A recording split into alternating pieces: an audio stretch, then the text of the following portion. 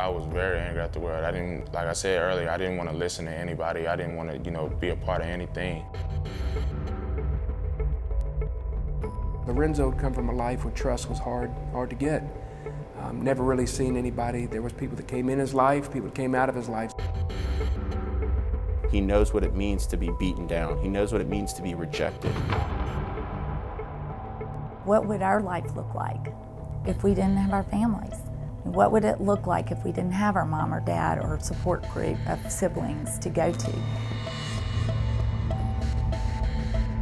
I remember having a practice going on, and there was a time going on where Lorenzo tackled with his head down, the ambulance came in.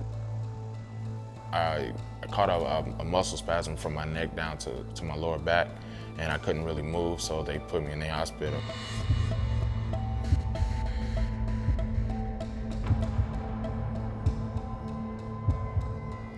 As I walked into the room, Lorenzo lay on the bed, and I said, "Man, is everything all right?" He said, "Yeah, I think I'm gonna be okay." And I said, "Is there anybody that I can call? Can I call a family member or somebody and let them know that you're gonna be okay?" And he said, "Chris, I have no one that you can call in my life." I told him no, there wasn't anybody, and that I was on my own pretty much, and you guys were the only ones that I would contact if I got hurt or anything. I remember looking on the table, and there was just a Post-it note, and I remember reaching down and grabbing a pen and writing my name down on this Post-it note. And I remember sticking it down on the Bible at the time, putting it down on the Bible, and I said, "We have somebody that you can call now." I realized that, now that the coaches and now that Chris Morgan really care about me, I'm not here alone, I'm not here by myself, and that if I really need some help, I know where to go get it.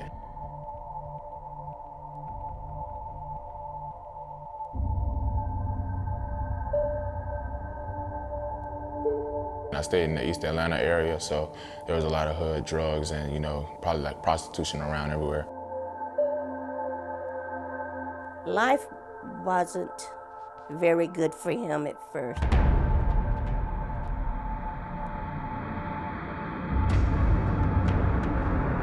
With my parents, I haven't seen my dad since the age of 2. It's when I was in California. My mom, she sold drugs, for a living to, bring money to the table or whatever. She was never home, it was just me and my 4 other siblings, so we had to fend for ourselves. So not only is he big brother, he's actually dad, he's actually mom, he's telling his young brothers and sisters what to eat, when to eat, put them in bed. It's a huge responsibility. So this young man, I'm sure at a young age, said, if I'm gonna get out, how? At the age of 10, I really just stepped up and said, you know what, I'm gonna help out as much as I can. My sister, she would go out and, do whatever she did to get cash. And I would take out trash, go around the neighborhood asking people to take out their trash to get like as much money as I could. He went through a lot up here. Me and my siblings were in school, and next thing we know that we have police officers knocking on the classroom doors asking to, grab us out of class and take us to a resource facility. And the process of that was scary. We didn't really know what was going on. We thought we were doing something wrong, but we were told that our mom was locked up again and that they needed to go through the whole process again. Lorenzo, unfortunately, was a kid that was involved in a family that had a Child Protective Service report. That CPS report turned into an investigation by the local DFACS office. That report was for neglect and maltreatment. What then led to that child, Lorenzo and his siblings, being removed from the home. It's very difficult to live in a group home setting, and it was all teenage boys. A lot of times in the foster system, the numbers you see are younger kids. So younger kids don't move around as much. When you begin seeing the teenage kids who come in as 12, 13, 14-year-olds who really are bigger, more autonomous, have more to say, let's mention it that way, then in fact they're a little more harder to manage and people don't want to manage them. might have had some anger in him at the time when he first got there, because when all children come, they always saying, well, nobody's going to tell me what to do. You know, that mentality, you're not my family. We were all firecrackers. We didn't want to listen to anybody. We were just, every time someone got us upset, we would just go off. And we seen that our mom does that, and I seen that, and I was like, you know what? I see where my mom is ending up, and I don't want to end up where she is now. So it was a challenge, but I got over it. He was bounced around a lot of homes, separate from his siblings, but he always was the one that you could tell he was going to get through it.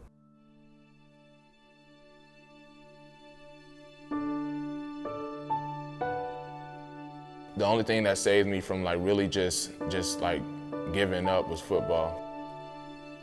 I think Lorenzo knew that football was probably going to be his ticket out of here. He missed out on a lot of things that maybe a lot of athletes don't get a chance to see. You play a football game and you walk out, even in high school, you walk out and mom and dad are normally waiting. Lorenzo Mauldin's a young athlete that after the game's over, he sits in the locker room and waits for everybody to disperse because he wants to go out to an empty parking lot because there's nobody there to see him. It was overwhelming for me. I had family to worry about. I was in a group home, so I was away from them. And I had football to worry about in class. Like I said, it was overwhelming. I couldn't really deal with it, but then I had to realize that I had to deal with it because it was going to get me where I needed to be in life. The statistics bear out that you're as likely to become a professional athlete as you are to graduate college as a former foster care child. That's what you got to fight for. That's what you got to fight for. Living there, and then you can go on to college and get your college degree and go on and be somebody and do something in life.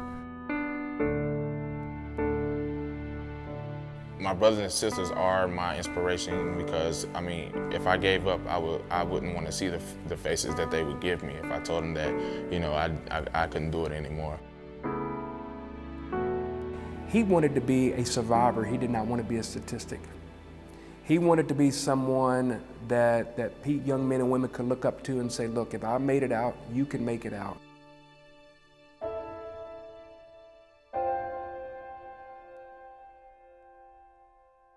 I believe I was one of the first guys to commit to South Carolina in my class, but then the day before actual signing day, they told me that I wasn't going to be able to sign a letter of intent because of what my grades was like. Unfortunately, at the end of that path, they had overextended their offers and had to make a cut. Lorenzo still had some academic work to do to qualify, and so their decision was, we're not going to sign him for this particular incoming class. I felt like all of my anger that I had built it up to that point, I just wanted to release it all, but I couldn't because, I had family, friends, and, I just put a smile on my face and, just hit all of my emotions behind that smile. It was a challenge for Lorenzo. It would be for any of us to have, to expect one thing and then kind of have the rug pulled out from under you a little bit. But again, one of the incredible things about Lorenzo is his ability to adapt and adjust and get right back up and get back in the fight. I was on my way down to Troy University, and I get a phone call on my phone, and it's Coach Charlie Strong on the phone, and he's saying that, Mauldin, we heard about you being the face over signing and everything, and we want you to come down to the University of Louisville and see what we're about.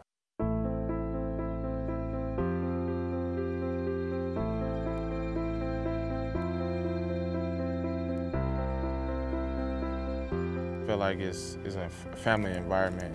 You got family, you got friends, you got people that you can depend on.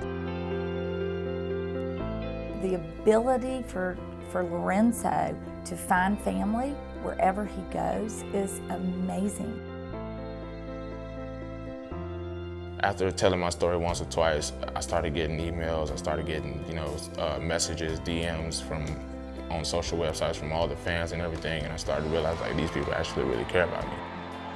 It's like you got two families, here in Georgia, here up in Louisville. Just looking in the stands and seeing all these people in the stands cheering for you and your team, it feels good. I wouldn't think that, you know, I'd be here from where I came from.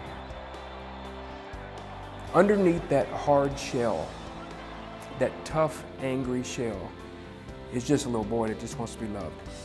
And as I've watched him grow from that moment, which was a freshman, to now where he's at now, that is an incredible transformation.